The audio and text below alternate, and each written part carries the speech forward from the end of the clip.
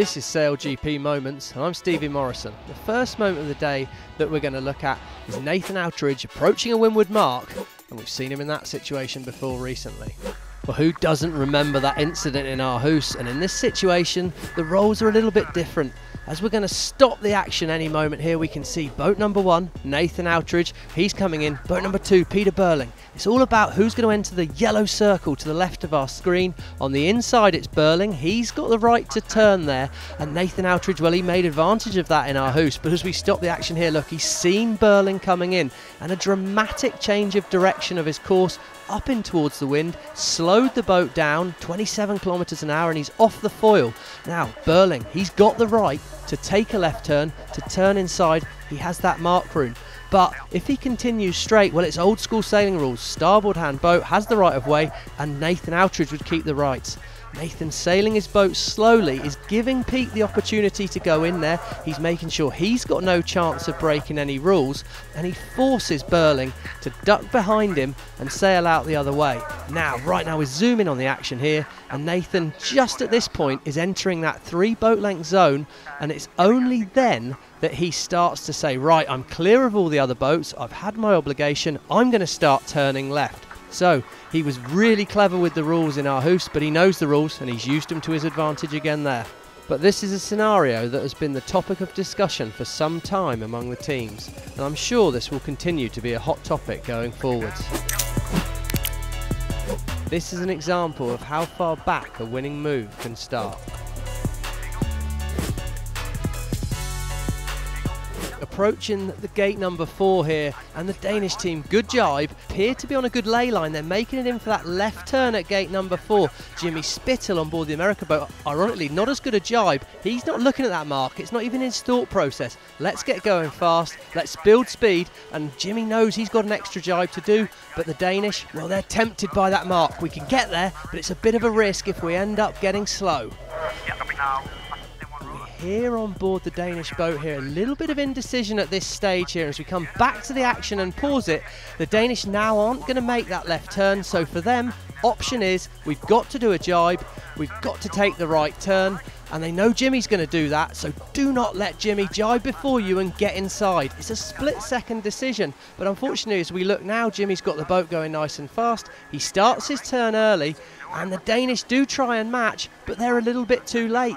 Jimmy's come out the jibe, he's building speed, and there he is. Look, have a look at it. He's beautifully lined up for this right-hand turn. He's got the inside berth. The Danish, well, they've let it run a bit too wide. Jimmy's faster, diving down inside, and the next crucial moment we're going to look at here is when they hit the yellow circle. Hitting the yellow circle means the inside boat has right of way. We can see quite clearly as we zoom in here on the action that Jimmy's on the inside as he hits the circle. Sehested and the Danish crew must let Jimmy slide inside, open the door to the pit bull, and he'll walk in.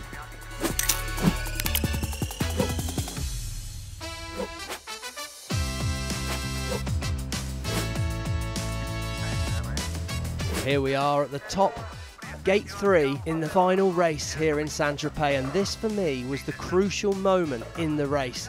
This defined the race and gave Nathan Outridge the chance to take the win. We see here his options are limited. He's aiming here, he's not going to make it to turn right on that mark. So he's only got one choice, and that choice here is to sail on and tack when he thinks he can make it to the left-hand turn. Jimmy Spittle will know that, but right now Jimmy Spittle's got 2 options. He can make it to that right turn mark in a straight line, or he too can tack and take the left turn, making sure he blocks the path of Nathan Outridge.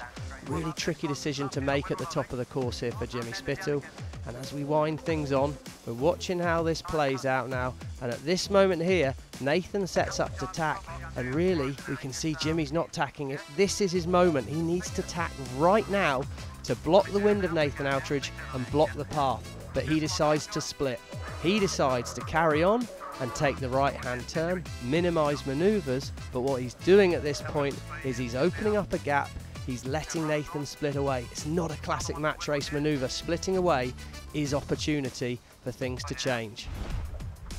We see here now a few moments later and the situation starts to change really quickly. We watch the path of Jimmy Spittle's boat and it takes a dramatic turn to the right, and the reason that starts happening is because the wind is starting to change. The wind had been blowing straight down the course. That's the wind that Nathan Outridge is at this point in time. And over on the Saint-Tropez shoreline, the wind had turned to the right and it started to blow there, meaning Jimmy's course had to change. Nathan Outridge, well, when that wind got down to him, one jibe and he's pointing straight in at gate 4, and that right there was the win here in Saint-Tropez. One split-second decision defined it all.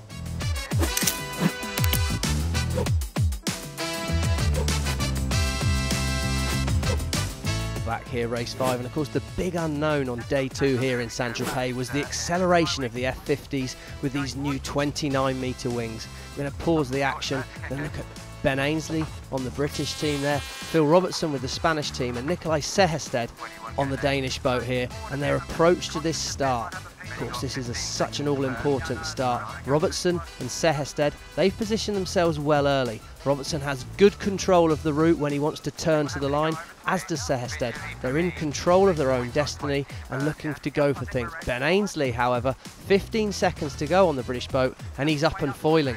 We can see that. He's coming in fast, he's looking to snipe, try and find an opening in the fleet, and that's where he sees the gap. It's a small gap between the Danish team and the Spanish team, and as he dives in now, he's committing to it, and at these speeds in this boat right now, he's got himself trapped, and the gap is shrinking, and the gap shrunk too small. We zoom in, we can see there's nowhere for him to go. He came in full commitment, but the gap had disappeared. He's infringing the Spanish boat, and it's a big, big mistake.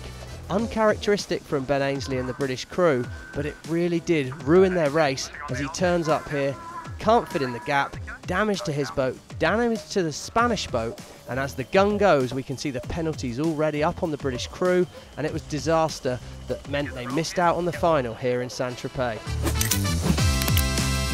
All through the season, the question of mark room, how much to give and how much to take, has been such an important thing, and we see here we're looking at the British crew and the French crew as we come in to gate number 2.